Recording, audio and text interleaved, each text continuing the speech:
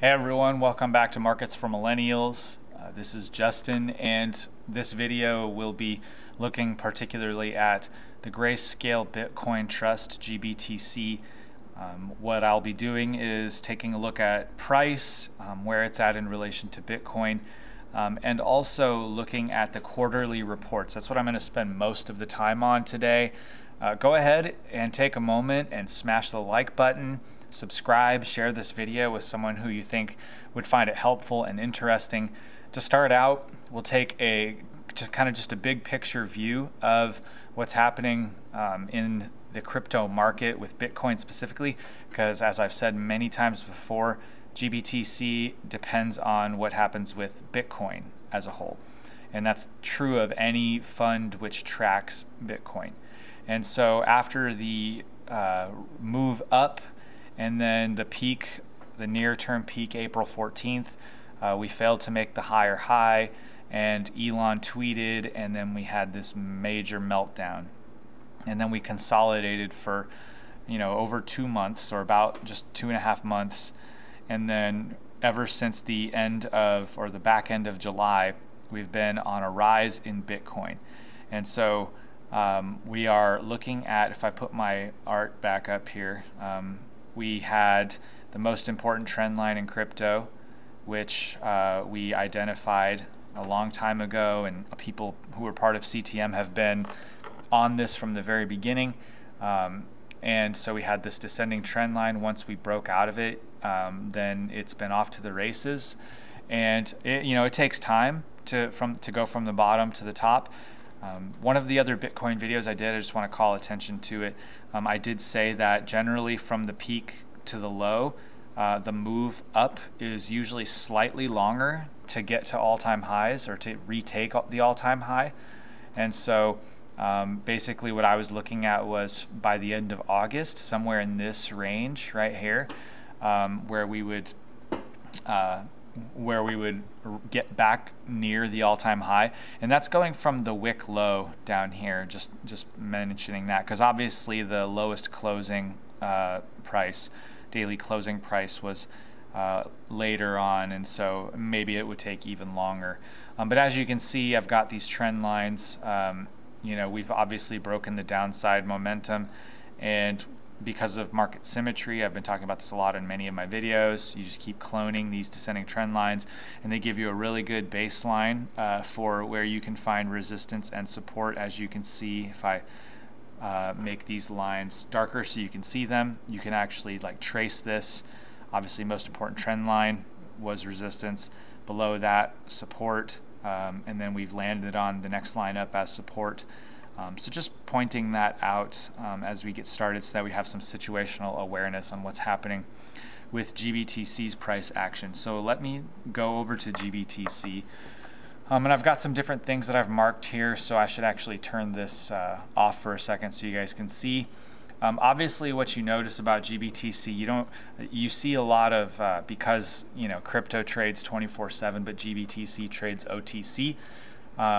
You see a lot of gapping across this whole chart, but in general, it does follow Bitcoin. Although one thing I had pointed out previously is GBTC, oops, I just made this all appear again.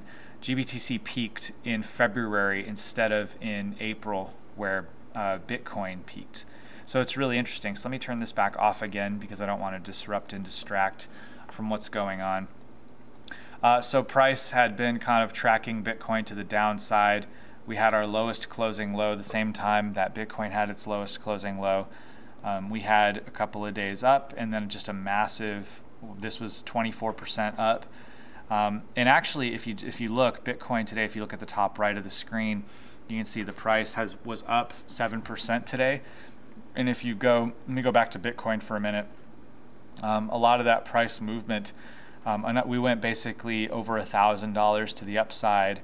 I think it was in a minute. Let me find it. In a minute, we went up $700, and so a lot of quick price movement. Let me go back to my daily chart. And so, depending on what happens this weekend, so we bounced off of that. Let me put it back up. We bounced off on Bitcoin of this support line, this descending trend line. Right now we're in this channel, so we're at the top end of the channel. I actually expect us to break the top side of this channel so that we can establish a new upper band of the channel. And I suspect if I clone this, I suspect we could find some symmetry maybe somewhere along here. And I think that we'll find the top band there. I think maybe right there. Let me delete that. So I do think that it's possible we pop up above this, and then this becomes our main support line. And I think that'll get us to where we need to be at the end of August. That's just my personal view. Obviously, I'm not married to that view. I'll change if price shows me something different. But basically, ever since July 19th, I said, okay, we're basically at the bottom. We're just going to be on our way up until we get to new all-time highs. And just if you paid attention to social media, you saw right around here after we had the 10 green days in a row, we had a couple of down days. People were like, oh, dead cat bounce, we're going to go down to 20,000. Obviously not. We got up to the most important trend line in crypto and got rejected on the first day. People were like, oh, it's a dead cat bounce, we're going to go down to 20,000. Nope. We broke it. We've retested it. We're resuming off. Okay. So we're on the way up. So going back to GBTC, I am expecting price to continue to take off. And if we do what I said previously, where Bitcoin actually does break that top side resistance line on the the line, if I mark it on here, the line that's going up like that, then I think that we will have potentially this weekend, if price keeps going up, we will have another 10 to 20% up day. And actually, if you go back, I should have looked this up beforehand. I don't remember from my previous research. But one of the things that I talked about, and I'll turn this to log scale so it's a little easier. One of the things that I talked about was in the 2017 bull run, you had GBTC mostly underperformed for the entire cycle, and there were only small periods of time where price on GBTC outperformed Bitcoin, to where by the end, GBTC had increased by the same percentage that Bitcoin did. And so if you actually look, I don't remember, let me see, where did I find it? Some of GBTC's, turn it off log scale, maybe that'll help. Some of GBTC's greatest price moves happened after a weekend. And so I think that that's something that you should be aware of. So you had like this move here, August 4th to August 7th. August 7th, it was up 13%. You had between August 11th of 2017 and August 14th a 20% move up. You had, let's see here. I mean, to the downside too, but I mean, a lot of the increases, like a lot of the largest increases, like this one, 23% between November 24th and 27th.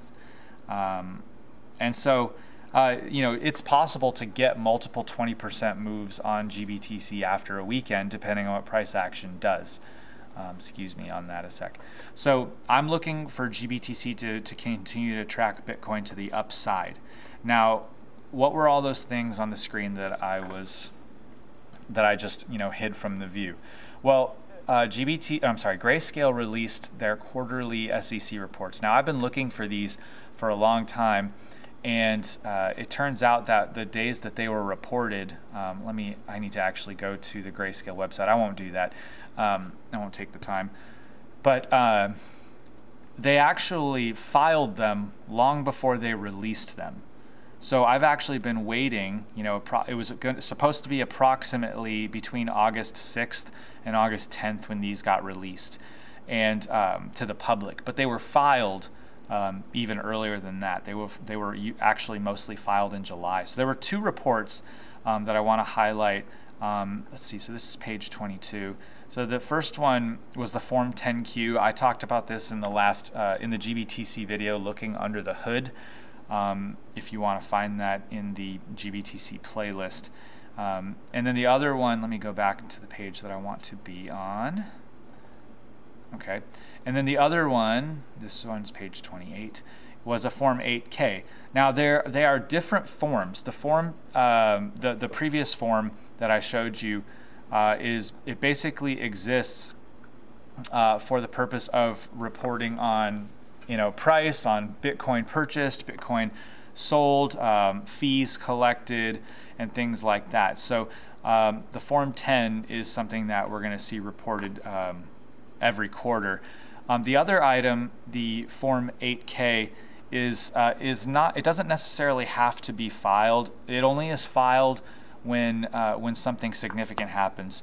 So what had happened previously was, I can actually show you here. If you look, I'll try to highlight it. On April 30th, I talked about this in my previous video.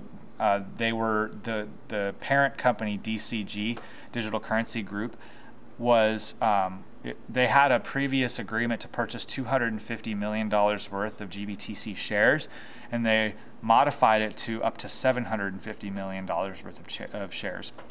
And in order to make that a reality, they had to file a Form 8K. And so usually when there's something like that happens, they have to file the 8K. But if nothing happens, then there's no necessity for the 8K filing. But there was an 8K filing, so I think that's really interesting, and I'll talk about it in a second. And this was the thing that I was paying a lot of attention to. Okay, I talked in my video, GBTC Looking Under the Hood, that I thought it was a pretty big deal that they adapted their purchase agreement from $250 million to upping it by $500 million to a total of $750 million that they have to deploy towards the purchase of GBTC shares. Now, what I have up on the screen right now was the previous report, so maybe I should zoom this in so it's a little easier to see. So this was the previous one. They had an agreement early on in March, and so in March they made a purchase, and then in early April, April 30th, they talked about approving the higher degree of purchase. So there's some things I want to show you here. So first thing is they made some purchases during the month of March. That was when price was consolidating. It's very important to note that during the month of March, price had not made a new all-time high. In fact, at the beginning of March, in March 10th, it was below its all-time high. Okay, so from March 10th, they approved the purchases, and they purchased all throughout the month of March until April. And so the one that I talked about last time, they purchased 1 million, basically 1.7 million, around that number of shares in the month of March, between March 10th and March 31st, at an average price of $47.94. Okay, so the average price of that was somewhere around here during the month of March, maybe a little bit lower. Okay, so my guess would be that Grayscale probably bought at these two red candles, or maybe at this, or maybe at these two green candles. That would be my guess.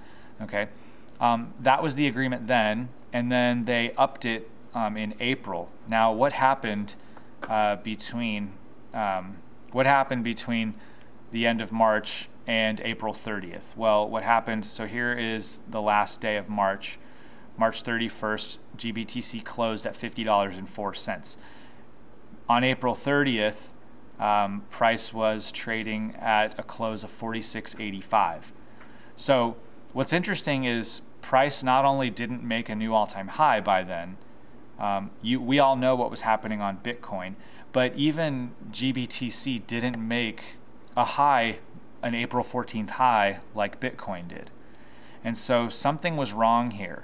And so I think I said before in my previous video that it was very interesting that DCG had its agreement to purchase shares increased on April 30th when we were still trading below the previous all-time high. And on April 30th, the closing price was below the average purchase price that DCG bought in March. Okay, so that was something I wanted to point out there. Now, I suggested back, let's see, I did the video back in June, I believe. I suggested at the time, May or June, I think, that maybe the reason why when Bitcoin dropped $10,000 at one point in a day, that the price movement on GBTC was relatively muted. And I thought that there was a reason for that, and I suspected back then, and I hypothesized that during April, May, and June, they probably were making purchases. And so I've been looking forward to this report because I wanted to see what was going to happen. Okay, so I pulled up the report. So this is the first thing I want to focus on. I'm going to zoom this in for you so you could see. Of interest, that same spot in the previous report I now have for the new report. And what you actually see is during the month of April, they purchased another almost 2.5 million shares. Okay, that is almost 1 million shares more than they purchased in March of earlier this year.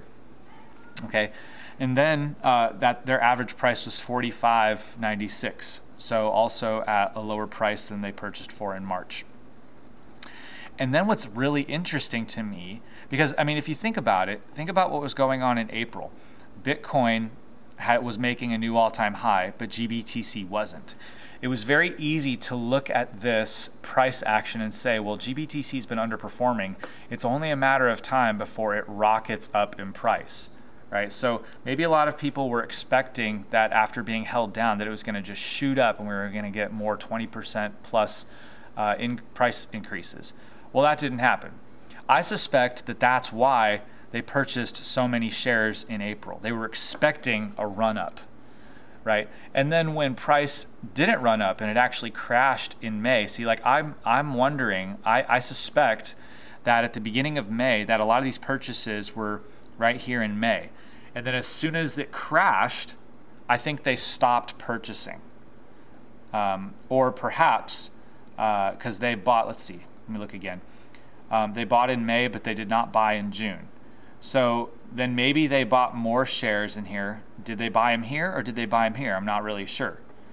I suspect, like I said, that maybe they were buying early in May, and then when price crashed, they were nervous because they thought, okay, well, what's price doing, right? Because we knew what was happening on Bitcoin. GBTC was also happening.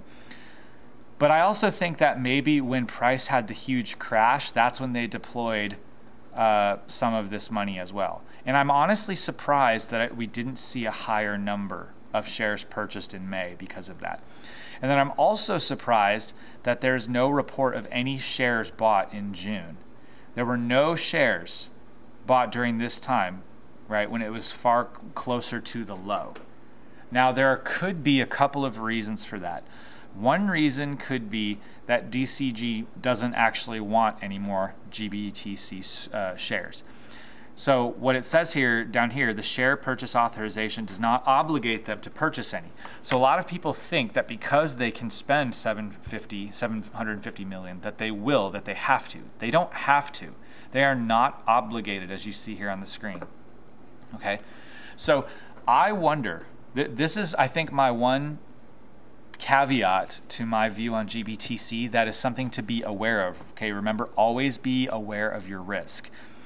If DCG finds something wrong with GBTC, you know, think about the premium, think about the fees that they have to pay, right? Those are real risks, okay? And if GBTC is not actually as strong, you know, if GBTC ends up not becoming an ETF and other ones become ETFs first, I personally don't think that that's going to be a problem for GBTC, but it is a potential risk. So maybe it's possible that during this time they were a little gun shy about pulling the trigger, especially because by this point we had had such a huge price drop. You know, we saw 40 to 50% price drop in this by this time.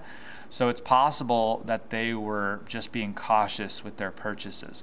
So unfortunately for me, this actually leaves me with a few more questions than answers, because I'm surprised that they were not buying here. However, I do think, and I hate to say this, that we may have to wait until the filing from quarter 3, and so that would mean that it's going to be potentially late October or early November before we really know. And what sucks about that is price could be, I mean, if price continues to go up, price could be up here by the time we figure that out. Okay, so it is a risk, but I'm wondering if they didn't buy in June because they were waiting to see what would happen. And that maybe as price continued to bottom, not only on GBTC, but also on Bitcoin overall, and especially now that we have gone on the rise, I wonder if they are, when the next report comes, if they will have bought and deployed more of their money to buy more shares either in July or in the beginning of this month in August. So, like I said, unfortunately, it didn't turn out the way I suspected. It's so funny because if I were them, I would have used all my money. I would have deployed all my money in the month of June. Like whatever I had left, because after this kind of a price move, if I am confident in Bitcoin overall, then I have to be confident in GBTC.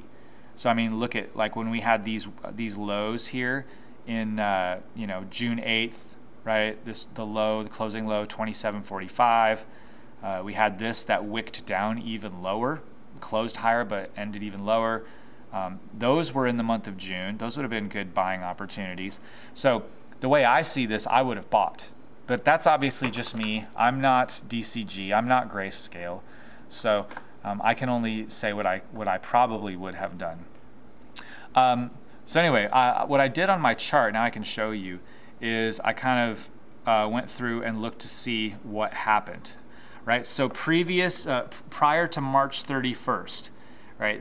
DCG purchased 1,695,217 shares, a value of a little over $81 million. And at that time, at the end of March, they still had almost $169 million to deploy. Right? April comes along, and they, on April 30th, came to the agreement. I'll talk about that again in a second. But even during April, before they increased their agreement, they purchased 2,442,814 more shares, and at a value of $112 million, 271,371. Okay, at the end of the month, right? So at this point, they would have had. This looks like they would have had close to $50 to $60 million left to spend. Here, it turns out that they had. That they increased in April. They increased the price that they could purchase shares, the amount of money that they could purchase. They bought between April and May another 433,000-ish shares. Obviously, I'm rounding, at a value of $19.5 million. That means, and then they didn't buy in June. So this means that they have deployed $213 million. This means that they have remaining $536.9 million to deploy between June and the end of September, September 30th. Where are we? Right there. So the question is, will they buy? Did they buy already? Or will they buy in this range? And I suspect that they will, or that they already have. Of course, I could be completely wrong. So to me, this is like, for those who doubt GBTC and wonder about GBTC and its efficacy, I think this is bullish, right? Bitcoin is bullish, therefore I think GBTC is bullish. And I would say the same thing for any of the other trusts or any of the other funds. Look at Osprey Bitcoin Trust is not even tracking as well as GBTC. EBIT, kind of right on track. BTCC.U, kind of on track. And then a lot of people look at the Bitwise fund. The Bitwise fund is actually still also underperforming GBTC. So to me, GBTC is the winner. It's proven. It's been around the longest, longer than anything else. And even if they're not first to the ETF game, I think it'll just be a matter of time before they get an ETF. And that leads me to the other form, Form 8K. I thought this was interesting because, let's see, this is page 28, so I need to remember that. What it says is, Grayscale Investments, LLC, of Grayscale Bitcoin Trust has engaged the Bank of New York Mellon, a New York corporation authorized to do a banking business, to provide the trust with certain administrative and accounting services pursuant to the Fund Administration and Accounting Agreement with BNY Mellon, which became effective July 9th, 2021. Right, so July 9th of 2021 was right here. Let's put this in green. All right, July 9th. Right, so to me, this is really important. I am very interested in this. If you go through, there's a whole bunch of legal jargon and all that stuff, a lot of stuff about what BNY is allowed to do or not allowed to do. But what caught my eye is in the kind of the appendix area, Schedule 1, Schedule of Services, right? BNY Mellon shall provide the following valuation and computation accounting services for the trust.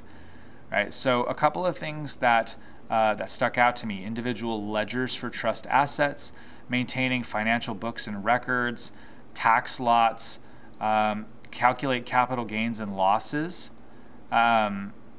quotes for pricing services, compute net asset value, and then this one, transmit or make available a copy of the daily portfolio valuation to the sponsor. So what I think is interesting about this is if you look through this, I'm wondering if this is preparation potentially for an ETF rollover. I still have to do more research into BNY Mellon and its business and the things that are going on, but at first glance, when I read through this, this is the page that caught my eye. Because to me, I'm thinking, why would Grayscale ask for the services of a bank? And I wonder if it has to do with regulatory concerns. I wonder if it has to do with preparation for an ETF. And some of those things are the things that caught my eye. So to me, given that DCG has a lot of money to deploy, and that Grayscale is getting involved with a bank, to me is a pretty good sign. It seems bullish to me. And then on top of that, obviously, I don't have an article of it up, but the news of Grayscale hiring an ETF guy to kind of head up their ETF process. To me, all of those things point to positive signs in the future. Now, I don't know when there would be an ETF, if there is one. I have actually believed for a long time, let me get rid of these. I have believed for a long time that we probably won't get the ETF until after the peak, this cycle peak. So I think before 2022 is not realistic. It's really interesting because a lot of people were saying back in February and March that we were going to get an ETF really soon. I never thought we would get one in 2021. I actually suspect, if I had to give my best guess, now I'm no expert, so take this with a grain of salt, but if I had to guess, I would say that we'll get one sometime in Q2 or Q3 of 2022. That's my guess. And the reason why is because I don't foresee it happening before the end of this year, and then I think as Bitcoin has its blow off top and starts to come down and GBTC comes down with it like it did back here after the 2018 blow off top, right? If you look at this, I think that as price comes down, it's going to cause some concern, and I think that the SEC is going to say, hey, no, this is too risky, it's a problem. And so I don't think we're going to get one, maybe not even by the end of Q2 of 2022. But I think as you start to see price find a bottom and normalize and get closer to the capitulation low, which usually happens in Bitcoin's bear market, which to me seems like it would be Q3 potentially, or maybe Q4 2022, I think that's when we're going to get the rollout of the first Bitcoin ETF. And I honestly don't think it's going to happen any earlier. That's just my opinion. Like I said, I'm no expert, so don't, hold that over my head. Don't go tell all your friends that that's when the Bitcoin ETF is going to happen. But I do think when ETFs come along for Bitcoin and they are approved in the US, I think Grayscale will have a fairly quick and seamless transition.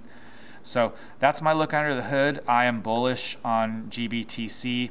My price target, as I've said before, What I'm looking at is somewhere in the 200s range. Right now I'm looking in the low 200s before the end of 2021.